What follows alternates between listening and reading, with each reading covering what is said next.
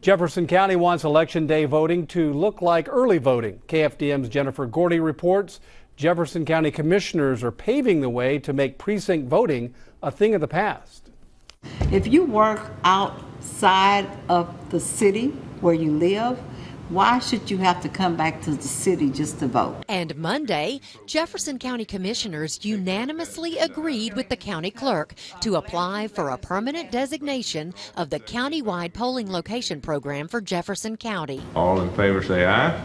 Aye. Once approved by the Secretary of State, voters in Jefferson County will be able to vote at any polling place on Election Day.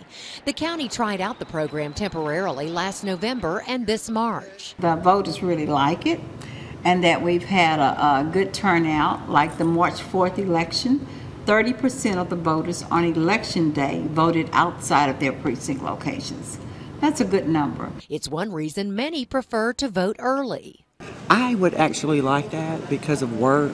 You know, when you're work till 5 or 5:30, then you're trying to rush to get to your location to vote on that day.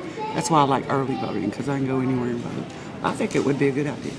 Election Judge Dora Nisby says she thinks the move will increase voter turnout and decrease voter frustration. Because I have seen in voters such frustration when they have been turned away from a voting location that is not their designated precinct. Something that will never happen again if the county's application for countywide voting is approved. In Beaumont, Jennifer Gordy, KFDM 6 News.